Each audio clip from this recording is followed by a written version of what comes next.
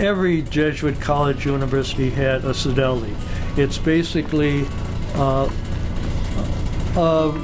religious organization dedicated to Marian's spirituality.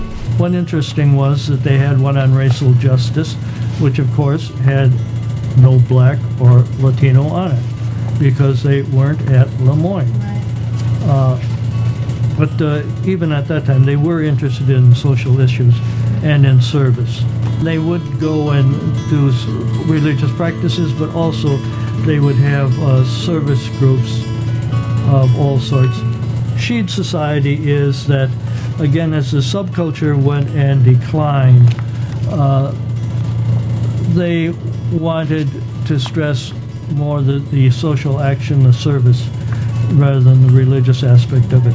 Circle K comes from the outside. Basically, it's an international organization of service.